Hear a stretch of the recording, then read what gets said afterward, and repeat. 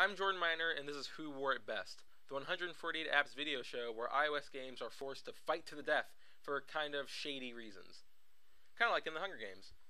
And speaking of that dystopian literary phenomenon, with the Hunger Games Part 3, Part 1 out soon, today we're taking a look at two past tributes, Girl on Fire and Panem Run. The most noteworthy thing about Hunger Games Girl on Fire is that it comes from Adam Saltzman, who essentially kicked off this whole running game trend with his modern classic Cannibal.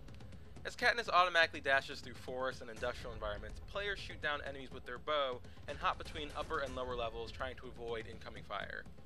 It takes a keen eye to recognize when to jump and when to attack, kind of like in an old school arcade shooter, and the controls are fluid enough to translate players' thoughts into direct action.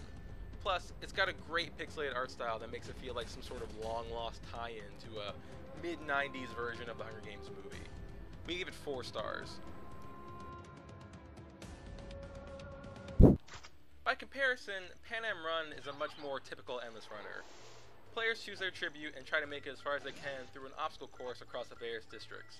There's a lot of dodging and dipping and diving and ducking and dodging, and occasionally a fork in the road where players can choose their next path.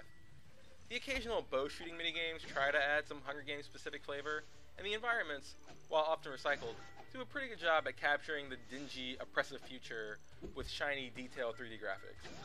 But more than anything, this just feels like a skin wrapped over a stock genre. Like the Hunger Games, Who Wore It Best is a brutal competition that mocks morality with its very existence. But we still have to pick a winner. So while Panem Run doesn't really do anything that's flat out bad, Girl on Fire is ultimately a better, smarter, and more creative use of the license. May the odds be ever... Oh no, whatever. I'm not gonna say that.